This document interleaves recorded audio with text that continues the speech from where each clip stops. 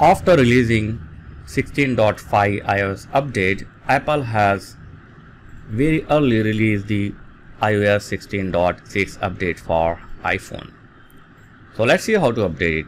It's very simple, okay? Charge your phone up to 50% and use the good Wi-Fi or data connection, and then go to your phone setting and then simply tap on journal, then tap on software update. So here available update will shows. If you didn't get available update, then click on check for update. So as you can see, update iOS 16.6 is showing. So simply tap on download. So download time depend upon your internet speed. So let you to download complete. After download complete, simply tap on install now. So when you press the install now, your phone will reboot and start to applying the updates. So while updating your phone, don't disturb your phone, okay? Don't press any button of your phone. Don't turn off your phone. Just sit back, relax.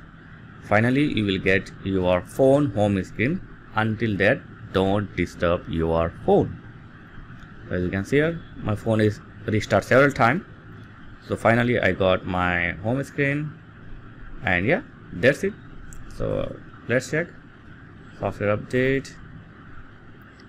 Yeah, iOS 16.6 is successfully updated to my phone.